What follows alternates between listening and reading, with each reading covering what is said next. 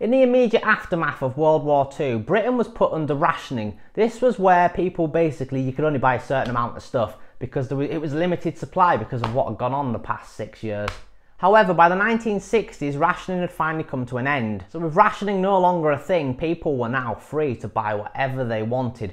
And people wanted money. Give us money. The class divide was growing bigger and bigger and bigger as people got more and more rich. But while some got richer, some got poorer and poorer and poorer. Money, money, money, give me all your money. The best things in life are free. You can keep them for the birds and bees. Now give me money. Now, none of the Beatles came from particularly wealthy backgrounds, but by the time they got to the mid to late 60s, they'd become pretty wealthy men. But that didn't change them as people, really. George Harrison in particular did not buy into consumerism. He thought it was quite a disgusting thing, the class divide. So George decided to take a satire look on this greed of society. Welcome back to the White Album in Depth. This is episode 12, Piggies. It's no secret that George Harrison was a fan of satire. He never took himself too serious, and his songs often included humour.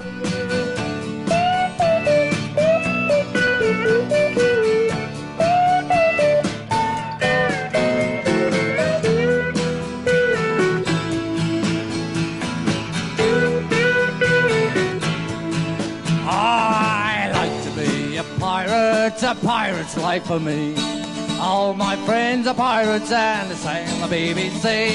I got a Jolly Roger, it's a black and white and fast. So get out of your skull and crossbones and I'll run it up your mast.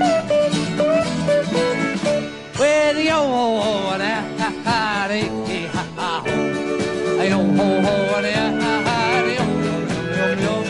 I got a Jolly Roger, it's a black and white and fast. So get out of your skull and crossbones, I'm running up your mast. By 1966, George was composing more and more songs, and one of the songs he composed that year was Taxman, which would be the opening track on 1966's Revolver. Another track he was composing at the time was the song Piggies, or at least he was starting to work on it. Now Piggies would actually serve as an unintentional companion piece to Taxman. Harrison was intending for Piggies to be a social commentary on consumerism, financial greed and the class divide through the use of light-hearted satire about a community of pigs. So despite starting to write the song in 1966, George actually forgot about the song and he wouldn't return to it until 1968, 2 years later.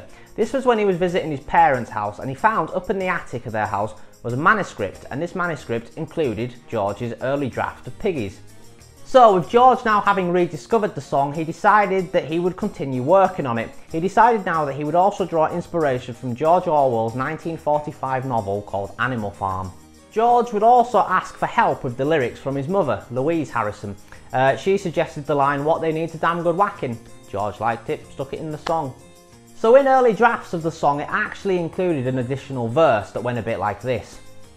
Everywhere there's lots of piggies playing piggy pranks. You can see them in their trotters down the piggy banks, paying piggy thanks to thy piggy brother. So obviously George decided to take this verse out. On the Beatles recording of the song, it wasn't included. However, after the Beatles split, whenever George played the song live, which admittedly wasn't very often, but whenever he did, he decided to reinstate the verse. So on live recordings of Piggies, he's actually singing that verse again.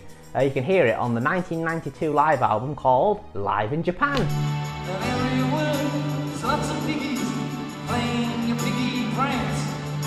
And you can see them on the trotters at the piggy banks, paying piggy thanks to the big brother. The Beatles regrouped at George's house during the last week of May 1968 to record 27 acoustic demos. The vast amount of these songs would end up on the White Album. Now, one of the demos recorded that day was George's Piggies. Now, at this point, the song actually included the lyric "clutching forks and knives to eat their pork chops," and if you listen to the recording of this demo, that's the line that George sings. However, at some point after this demo had been recorded, John Lennon made a suggestion to George. He suggested that it was changed to "clutching forks and knives to eat their bacon." George liked this, so yeah, he changed it to that. Anyway, if you want to hear this demo, good news, you can hear it along with all the rest of them on the 50th anniversary edition of the White Album. The Beatles began recording Piggies on September 19th, 1968 at Abbey Road. Initially, the band were working in Studio 2 on the song. However, assistant producer Chris Thomas made a suggestion to the band. He'd noticed that in Studio 1 they had a harpsichord just lying about, so he suggested that they use that for the song. So the sessions then moved into Studio 1 so that the harpsichord could be used. So the band spent this first day of sessions working on just the basic track. They would manage to complete the basic track for Piggies in 11 takes. Now for this basic track, Chris Thomas played the harpsichord, George Harrison played the acoustic guitar, Paul McCartney played the bass and Ringo Starr played the tambourine. Now John Lennon was present at the studio that day. He was there when the session was taking place, but for some reason he didn't play any instrument, he just sat and watched them. Why wouldn't you, eh? The following day, on September 20th, 1968, the band then returned to work on the song. This time they were focusing on the overdubs. So firstly, George decided that he would record his lead vocal. Now while he was doing this, John and Paul also sang co-lead vocal with him on the final verse of the song. Now for the bridge of the song, George's vocals were heavily limited to make it sound like he was pinching his nose. So you know, he sounds a bit like this everywhere. There's lots of piggies living piggy lives. You can see them out for dinner with their piggy what names. Oh yes you can, folks.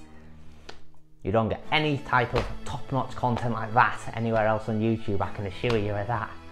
Anyway, John Lennon also assembled a load of tape loops that day. This was just the pig noises basically, which would then be added onto the track. Work would then continue on Piggies a few weeks later on October 10th, 1968, where the final few overdubs were added. This was the string section for the song. For this, George Martin wrote a score. George Martin's score was then performed by 8 session musicians who were present at Abbey Road that day. And with the string section recorded and then applied to the track, that was Piggies complete, ready to go. The White Album was released on the 22nd of November 1968, and Piggies was the 4th track on side 2 of the album. It was also the 12th track overall on the album. It also served as the 2nd track on the album in a trilogy of songs that all include animals in their song titles. Now unfortunately folks, it's time once again to talk about Charles Manson, because just like Blackbird, the song that I talked about in the previous episode, Manson and his family of lunatics managed to find a load of bizarre meanings in the lyrics of Piggies. Now Manson believed that black people were going to rise up and kill all white people. However, Manson and his followers, they would be saved because Manson had found a series of clues in both the Book of Revelations and in the White Album. So with Piggies in particular, Manson thought that Piggies represented the white people being killed. The white people were the Piggies. In particular, he took focus to the lyric, "What they need's a damn good whacking." You can thank Louise Harrison for that. So in August 1969, Manson had his family of lunatics, his followers, commit a series of murders. Now when they committed these murders, they then, using the blood of their dead victims, wrote pigs on either the walls or the front doors of where the victims lived. Lovely bunch of people, eh? However, unsurprisingly, this uprising never came. The black people never killed all the white people, and all that happened was Manson and his family of idiots managed to get themselves arrested and locked up for murder. Now, perhaps unsurprisingly, George Harrison wasn't best pleased with all this that had been going on. He didn't really understand where Manson had got all these ideas from. At the end of the day, he just intended for this to be a little bit of a joke. It was just about businessmen and people who were very greedy with their money. That was all Piggies was supposed to be about. It was just a bit of satire. It had nothing to do with a war coming and killing people and all of that. Yeah, I think he was a bit shooken by it, to be honest, and you would be if something that you thought up in your head as just a bit of a joke ended up leading to people being killed. A bit disturbing, really. So for me personally, I'm going to be honest, Piggies has never been one of my favourite songs on the White Album.